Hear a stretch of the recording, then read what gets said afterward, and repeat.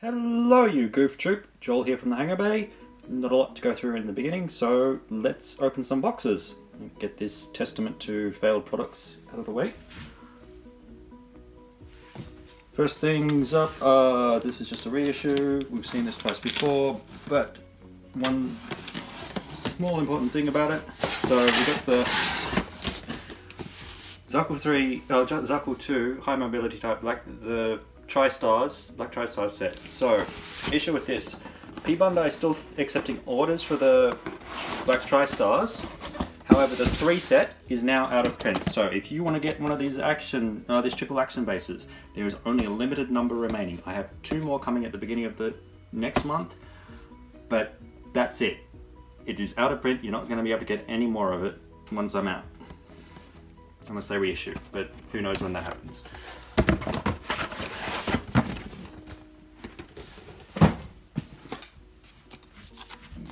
This is also a reissue. Important thing here is there was only 2 runs on this. That means I cannot get any more. There was last month and this month. So we got the Efreet Nacht, I should say. So not saying it's naked, it's night. Anyway, so I ordered 36 from last month, I ordered 36 on this month, I have 24 now, I have another 12 coming at the beginning of next month because I split up the order. The maximum you could order on this kit is 72. I ordered the maximum, once these are gone, they're gone.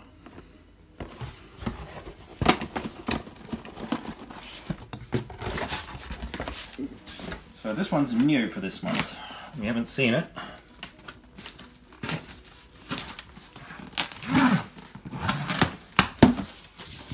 Okay, 2 kits, because we split it up. Alright, so, oh, that's quite as big. So, Advanced Hazel. So this is a little bit bigger than the standard Hazel box, because it has the additional shield booster and the sub-arms and the sensor unit on the head. That's new for this month. It's still based on the Advanced Hazel Combat Colors type, which is dating back to, what is it, like February, March this year? Which goes back to the Hazel, which was way earlier, like July or even July last year, I think it was. It's an old model kit. Now, again, you got the simple, very simple kit. There are issues. Well, there's reasons for that. The reasoning, what I believe, is it's actually an old kit. It was mothballed for several months. My reasoning behind that is specifically because it's using a lot of older molding technology on it. So if you take people that have built the kit will point out that it feels a lot like an old kit. So specific features like on the intakes on the legs, for example, those aren't cored out. They take a sticker on the front of that, which is right next to it there. They take a sticker on the front of those instead of being cored out. So if you look at a more modern master grade, so like the GN Sniper 2, if you look at the same parts on it, so the legs here, you got the same sort of vents, only they're cored out. And the reason for not coring them out is because it tends to bind on the mold. So if you think about how it's injected, the plastic goes into the mold, it goes in hot and under high pressure, it cools down to solidify, and so you can eject it. When it solidifies, it shrinks. When it shrinks, it gets tighter around the cores and it binds. So one of the technical solutions they can do for that, to try and prevent that from happening, is have the actual core collapse. So it's like a pin that expands when the mold is closed, and then when it opens it contracts and then pulls back, so you can got gap and you can actually release the thing from the mold without tearing up the mold or tearing up the part. The other issue is it tends not to use slide molding. So this thing I've talked about before, so this is from the forearms, this prevents seam lines. That's on a modern master grade.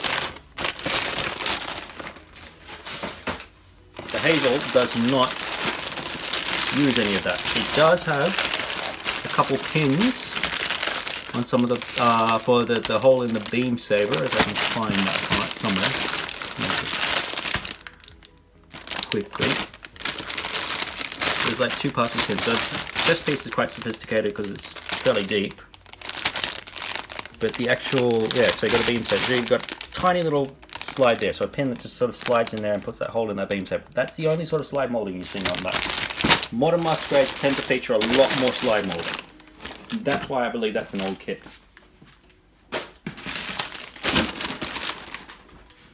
The G parts that are coming in July, I have them on order. I don't know how they're going to be, unfortunately. They could be a new thing, they could be an old thing.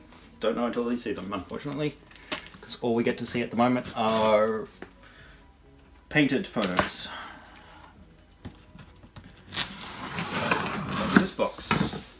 Oh, I missed something from the previous box. We'll get to that in a sec. So, GN-XIII. This is new for this month. Based on the Jinx, which was a retail, and then they came out with the advanced Jinx, which from like July last year or June last year. The blue colored one. So if you're still cowboy or just the grunt version, well, sort of grunt, it's an ace suit, but of the advanced Jinx that was available. Deborah's Jinx came after that. Now we have the GN-XIII Aloy's type. I'm assuming they're going to have a Federation type coming up after this one. Don't know about this one in this case. Nice water slides. Keep it in separate pages. That's a bit different. Not much involved because it's master grade. Crucial thing here is anybody who's built the retail Jinx will know that the ankles are terrible. When we move to the advanced Jinx, which I have here, which is Deborah's, because I don't have any of the regular one remaining. That's all sold out, but I got Deborah's advanced Jinx. They fixed the ankles, so the ankles should be a lot tighter on that one. That solution should have carried over. There is a little more plastic on the GN-XIII, despite it being a worse mobile suit according to Miss Galliana. But I still have, well, now I have both. I don't have the regular Jinx anymore, that's sold out. I do have it in HD form though, if you want an HD version. Jump back to the kit that I missed from the first box.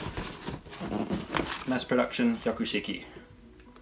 So, unfortunately, this one isn't painted, so you're going to deal with these sort of curry flavoured colouring on it. If you've got gold paint, all you need is a bit of a rattle can. You'll need to do a bit of sanding to clean up those knobs nicely, but bit of black spray, bit of gold spray over the top of that, and you've got yourself a nice kit. And crucially enough, you have water slides with that, and importantly you have the specific Hyaku Shiki markings for kit, which you do not have for the retail kit. You're going to be stuck with stickers on that. There's no official water slides for that. And I got a couple of these. I'm not anticipating. It is still available for order though, so if it starts selling, then I will order more. We'll just have to wait until July for that. And finally this box.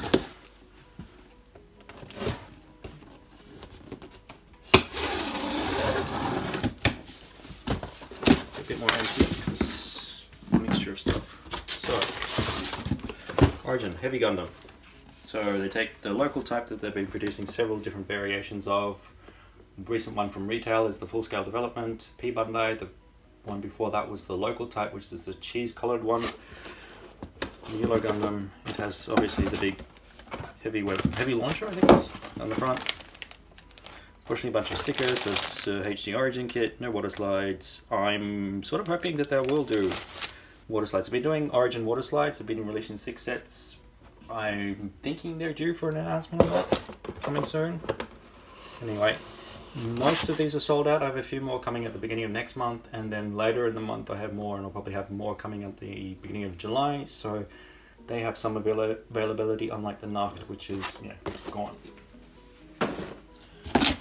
Anything else in here? Yes, we do. This big one.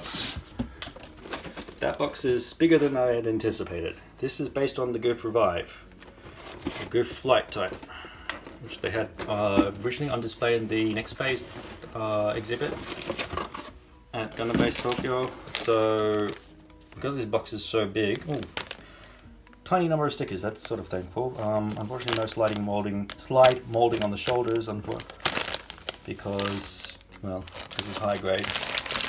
Sometimes I do that with the, like I showed before, the Efreet Custom had the slide molding. But I'm guessing, because the kit isn't that big, you have a whole bunch of parts that are X'd off.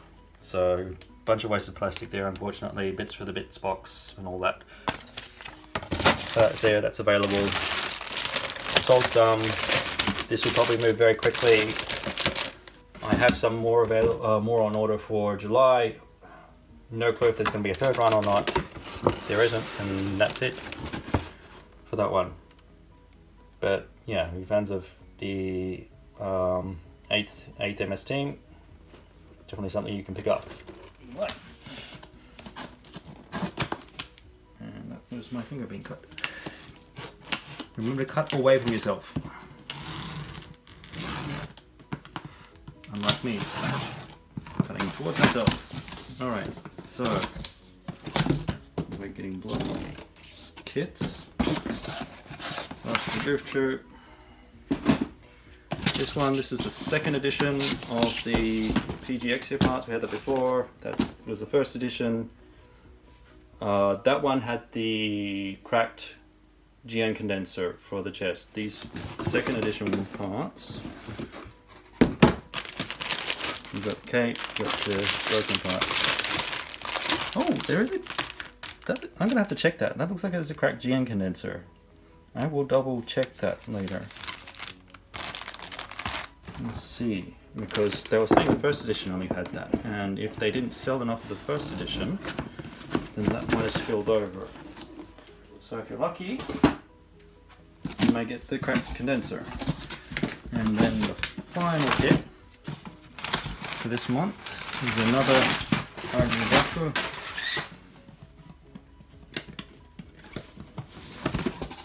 Minelayer.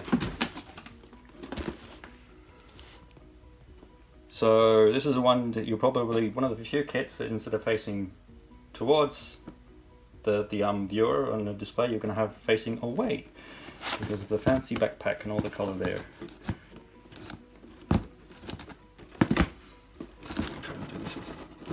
On this finger.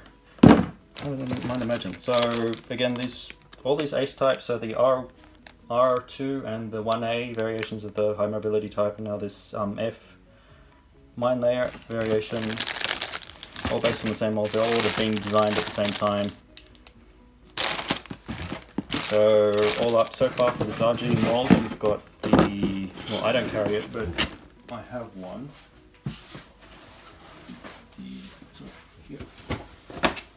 It's the RG.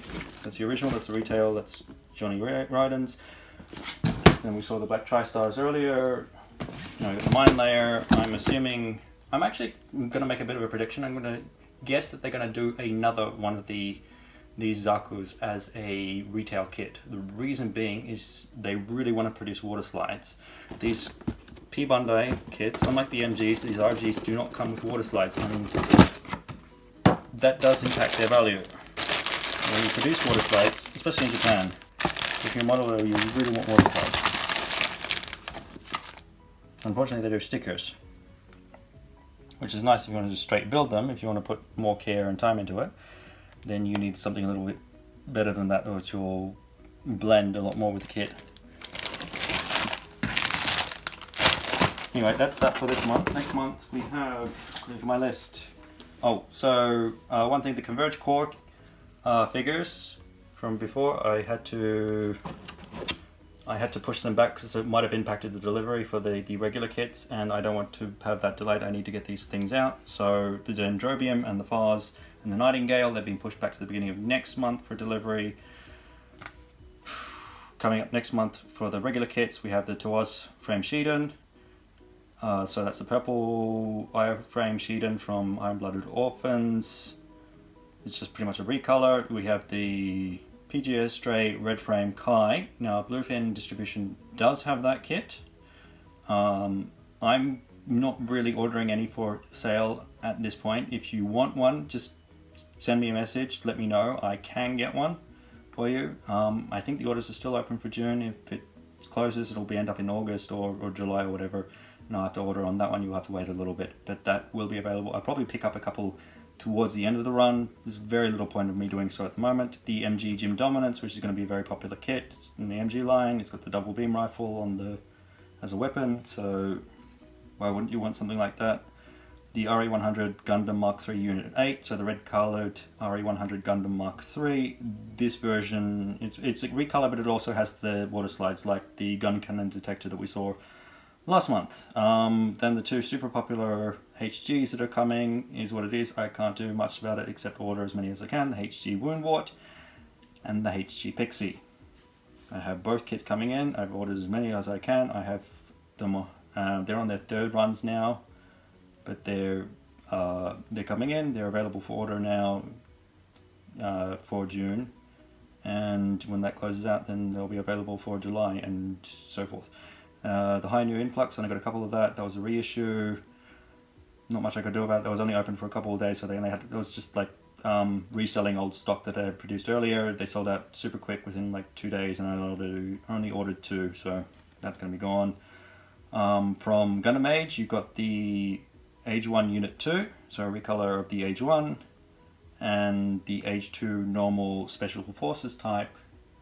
I have both of them. Well, I've only got one of the Age, well, only a couple of the Unit 2 coming in, but I've got a few of the normal type because that seems to have some traffic behind it, so I'm assuming it has some popularity. Restock on the HG Crossbone X0, which we saw before. Channel 2S, I sent him the kit. He's put up a review for that already if you want to check that out. If you need a link for that, just let me know and I can send that to you. And then, if you're still into the figures, we also have the Converged Psycho Mark II plus the option set. I'm going to sell them both together. I have them both coming in. I might end up pushing that back to July for the same reasons that I pushed the Dendrobium, the Fars, and the Nightingale this month. We'll see what happens. Anyway, if you're interested in any of the kits that you've seen today, or any of the kits that I mentioned that are up and coming, please check out my eBay store. I have everything that's in stock ready to ship out within 1 business day. Anyway, thanks for watching. Remember, we stick together because we're friends forever. Bye.